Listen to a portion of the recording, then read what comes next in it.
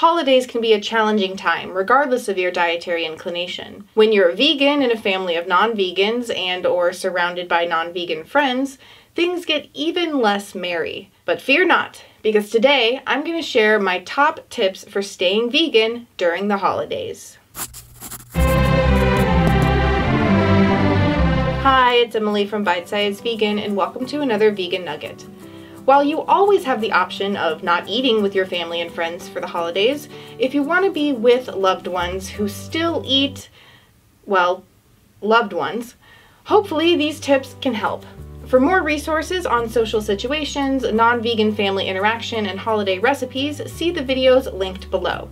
Now, let's jump right into my vegan holiday survival guide. These tips are designed to help new and existing vegans who have to or want to spend the holiday with non-vegans, but don't want to deal with arguments, debates, or familial strife. They are not to excuse or condone the tradition-backed slaughter and consumption of innocent beings, nor suggest that vegans should tiptoe around and cater to the desires and comforts of non-vegan friends and family. Some vegans want to preserve relationships, and some just want to make it through and get out of there. This is for you. To my militant, grandstanding vegans, do your thing. Tip number 1, tell them. If you're going to be visiting family or a gathering of friends, make sure to inform your host that you're vegan and what that means. Be specific, but not overly complicated.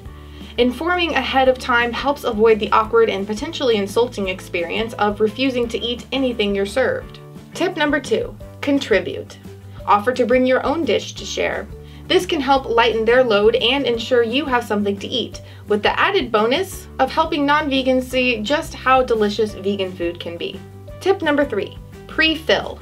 If you're sure there's not going to be much for you to eat and bringing your own food doesn't feel right, eat your meal beforehand and stick to the safe sides at the gathering. But watch out for the sneaky non-vegan dishes we'll discuss soon. Tip number 4, don't freak out. Social gatherings, and family gatherings in particular, are already stressful for many of us. Add in vegan angst and the heartbreak and frustration of seeing loved ones eating loved ones, and it's easy to lose your cool. Try to stay grounded, or numb out. This usually isn't the best time for a vegan stump speech. However, tip number 5, anticipate the inquisition. It's very likely that you will receive questions about veganism. Be prepared with grounded, factual answers. Check out my entire series on common nutrition concerns with Dr. Greger, and I also have videos on the plant argument and what would happen if the world went vegan and more. However, tip number 6, focus on family and friends. If you don't feel like defending or explaining, steer the conversation to non-food related talk. How is your cousin's school going? What did your friend think of the new movie out? It's perfectly okay to talk about other issues to get through the occasion without further bloodshed than what's already on their plates. Tip number 7, trample temptations. If you still have temptations for non-vegan foods, it's best to have a plan in place. Offer to bring a vegan version of the dessert or dish you crave the most. Find healthy vegan snack alternatives. Simply drink more water. Or, and this sounds ridiculous, but run away. And I don't mean bolt out of the house and down the street. Just go into a different room, or start a conversation, or excuse yourself to the restroom to regroup. This is also a helpful tactic if conversation or emotions become too heated. Tip number 8, beware the stealth dishes and make alternatives. There are several common holiday dishes that at first glance appear vegan but are usually not. Check out the Thanksgiving and Christmas recipe playlists linked below and the blog post for alternative recipes for your holiday favorites. Some to watch out for are mashed potatoes, which usually include butter and milk or cream. Instead, use vegetable broth and/or plant milk and/or coconut or olive oil. Gravy, which is usually made from the juice of roasted meat. For an alternative, you can make mushroom gravy. Cranberry sauce, which often contains gelatin. Cooked long enough, the natural pectin in cranberries will thicken the sauce. Otherwise, use ground flax seeds or agar powder.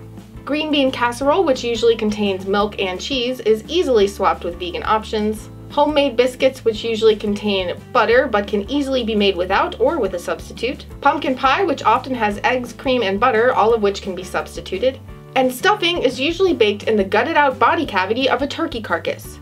Instead, don't bake it inside the gutted out body cavity of a turkey carcass. Maybe use a casserole dish. I'd love to hear what you thought of this guide and what your plans are for the holidays. If you found this guide helpful, give it a big thumbs up and share it around to help others during the holidays. If you're new here, I'd love to have you as a subscriber. I put out new vegan content every Monday, Wednesday, and some Fridays.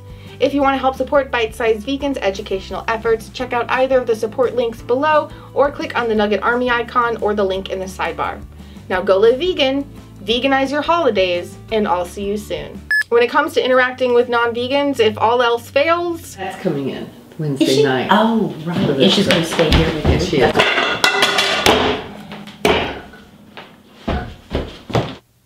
Yeah, that's my kind of Christmas.